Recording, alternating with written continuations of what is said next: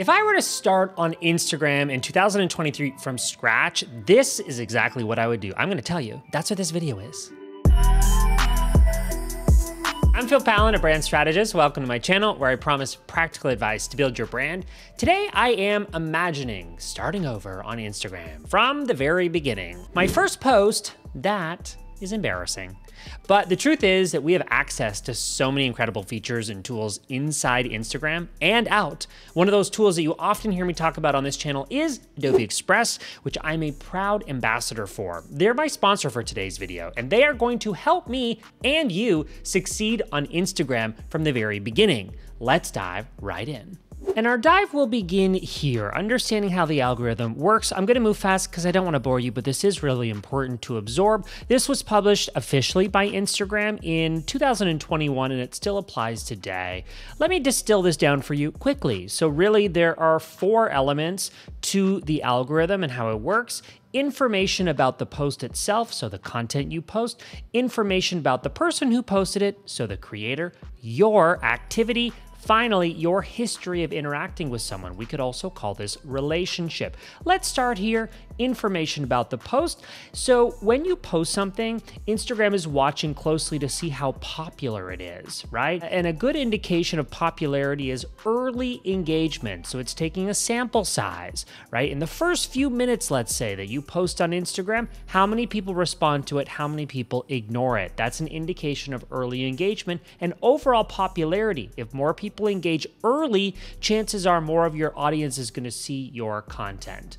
We also want to think about recency. Instagram is unlikely to serve up content that's 3 months old, but it will show a post of you this afternoon on your story, or maybe a feed post from the last 24 to 48 hours. Finally on this, Instagram's also looking at a little bit more boring information here. Different lengths and different content types. I talk a lot about those on my YouTube channel. So that could be single feed or single image posts rather, carousels, which are multiple photos or videos. It could also be a reel or any other form of video content, such as a live that is archived on a feed. So that's what it's looking at in terms of information about the post. Let's keep going to this next section. Information about the person who posted it. So we would call this creator. When you like someone's content, you see more of it on Instagram. That is not a fluke. That is not by chance. It is looking at relationships, okay? And we'll talk more about this in a second, but it's looking at information about you. Everything that you do, behavior, everything that you respond to, everything that you ignore even, comes down to information that Instagram is looking at. Now for this next 2 portions, I'm gonna switch over to my phone because I've got some more visuals for you. From my phone now, I think the Explore page is the best indication of activity. So what you see on this page is based on what you've interacted, responded well, and engaged with previously, okay? So that includes likes, that includes follows, that includes you just spending more screen time on a particular post.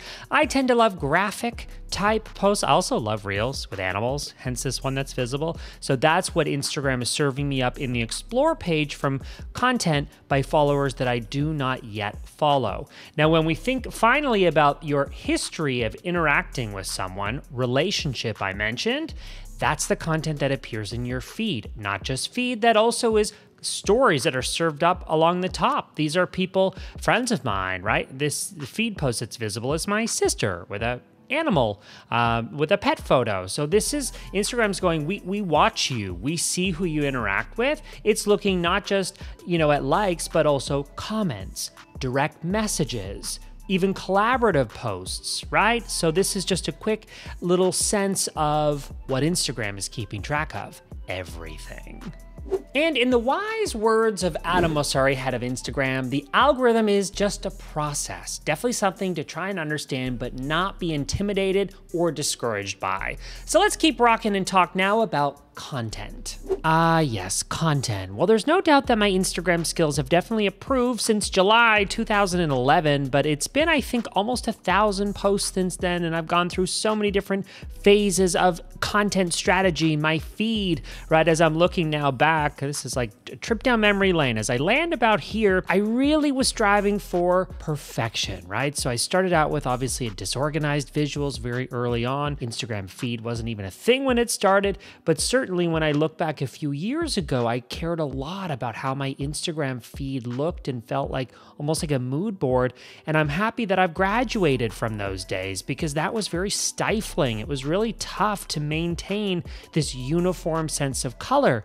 Now, right in and about this stage was when I started to experiment with content templates that I've designed for myself to be able to create. While it doesn't look quite as picture perfect, I have repeating themes, templates. You know, I've got tips that reoccur every 6 posts, tips or reminders. I've got this, which is a nice little carousel that gives me a chance to number something. I've got reels that've got, you know, little recommendations, consistent fonts. I always know just by following a system, a visual system, what is coming, and that enables me to make content creation easy for myself. It takes away the guesswork on how something should look, and instead I plug it into my own system, really, of templates to just, you know, have some clarity on how all of that should look and feel upcoming. I feel a lot more relieved nowadays when I post on my grid because it doesn't need to be perfect, but it should coexist well with my brand, and templates help me create quickly without overthinking it. Let's come back to the branding piece for a moment.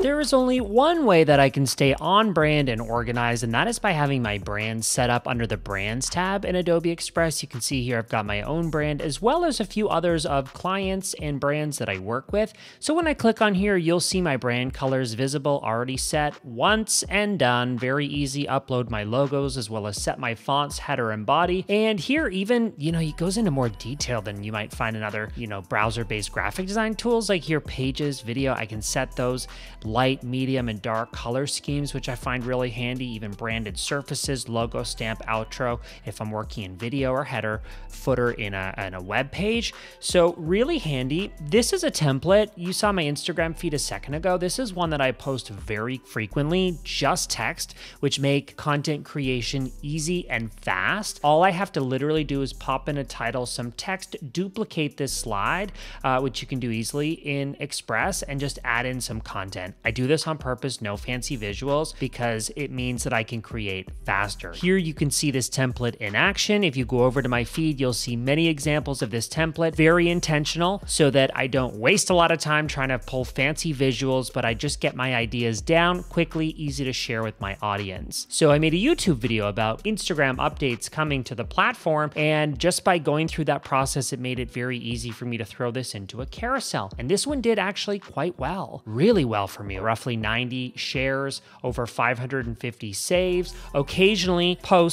when a post does well, I boost it. So that's a little tip. If you have a post that does exceptionally well and you're wanting to grow in followers, sometimes I'll throw, you know, $10, $15, $20 behind it just to make sure that one of my posts that is performing well organically also helps me grow in followers. Just a little tip. Here's another example of one of my templates in action. Thank you, Adobe Express, for making this easy.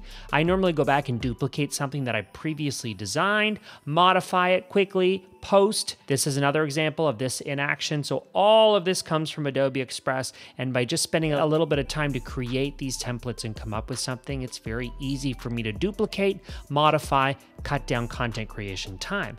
I even take templates like this, which started for Instagram and now I use for Pinterest. So this is an example of a pin design. Actually, I have a few of them here, which I'll flip through very quickly. If you head over to my Pinterest page, you'll see these in action. And honestly, Express makes it so easy for me to create assets for Instagram and then resizing them for other platforms like Pinterest, LinkedIn, Facebook, you name it.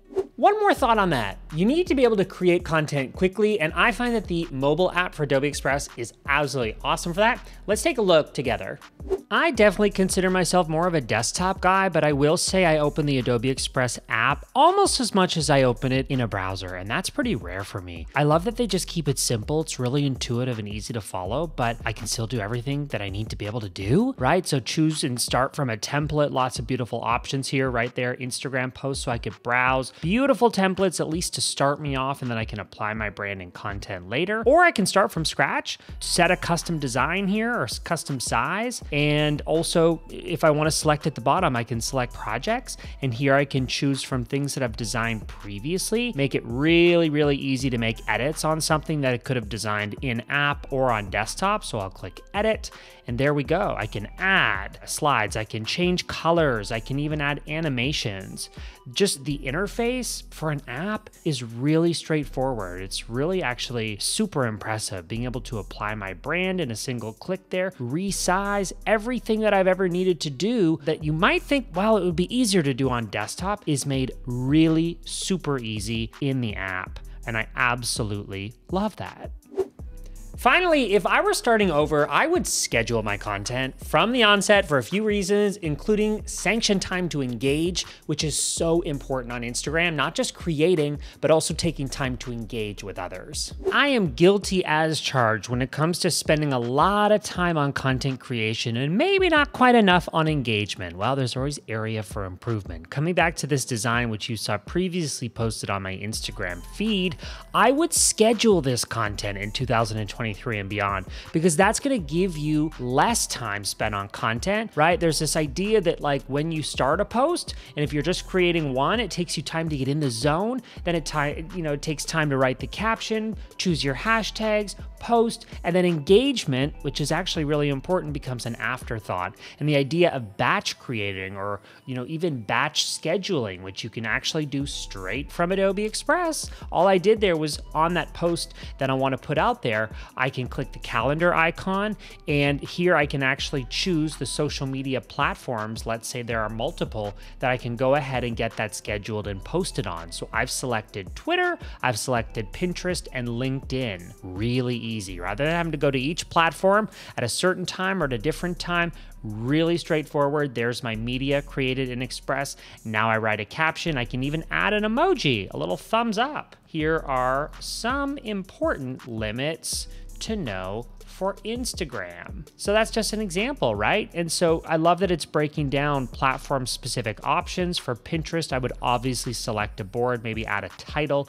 If it's a rich pin, I can set a destination link, and that would bring people to a certain link for more information on that. Here, I love this. So obviously you set a publishing date if you know when you want it to go out, but I love this. If I select draft post, it means that I can add a draft, and let's say I'm working with a social media team, or I've got people helping me with my content creation, they can go in here and add a bunch of drafts, and that adds that layer of editing if you want, where right now it's set as a draft, but let's say I make a few edits. This is key to your strategy for 2023, I could go ahead and uncheck that and schedule it at a specific time and day, and that's going to save the changes, and that's going to post it out for me. Schedule your social media content. Not only should you be batch creating it, ideally in Adobe Express, but be batch scheduling it so that you have sanctioned, uninterrupted time to get back onto that platform and spend time engaging in the DMs with people in your audience, replying to comments, replying to stories, creating community. That is how you're going to grow on Instagram. So that is how I would do it if I was starting all over again. Adobe Express is going to be a huge help for you, creating content, staying on brand, and even scheduling your posts to save time and help you focus on important things like engagement. You don't need to be a graphic designer to create standout content using Adobe Express. That's the beauty of it. Express also has a free plan. I'm linking to it below. So if you've got any other lingering questions, you can put them in the comments and you can try out Adobe Express for yourself. Let's keep the conversation going on down there. I respond to those comments personally. And if you enjoyed this video, give it a like. That helps other people discover these videos, which we work hard to create for you. And subscribe for more of my videos on branding, positioning, building, and promoting your brand. Next, I'm sharing a few videos I think you'll be interested in. I'm Pallen. Thanks for watching. Those are coming up next.